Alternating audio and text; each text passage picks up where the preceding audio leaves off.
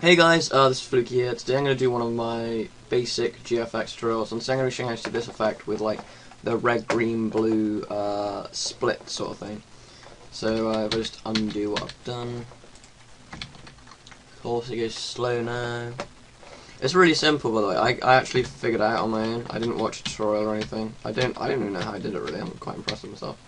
Why does he keep on doing the same thing? Come on. There you go. There it goes. Right. Now, what I would do is, as I don't know if all of you do this, but if you try to keep the fade and the fade out at the bottom, if you look, it fades to black there. I try to keep that and the middle bit in like on the very top. So what you do is you just select the rest of them. So go down, hold Shift all the way to the bottom, so it selects them, and just merge all the layers.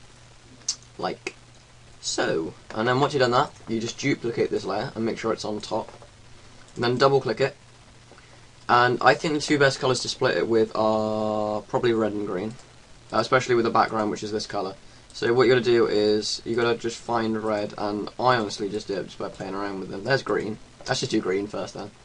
Just make it so that's green. And then once you've done that, just press Ctrl T. And maybe just press the arrow key to the right twice, or maybe even just once. And then once again, just duplicate the bottom one. Double click.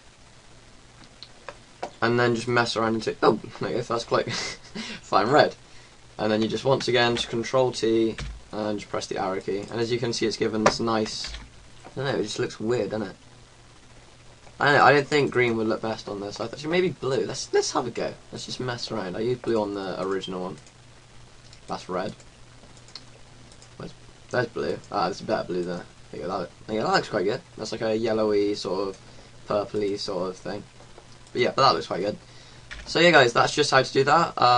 If you have any other requests for any other tutorials, please leave a comment in the description or personal message me if you really can't give a fuck. Also, drop a like if this helped you. And yeah, I'll see you guys next time. Bye.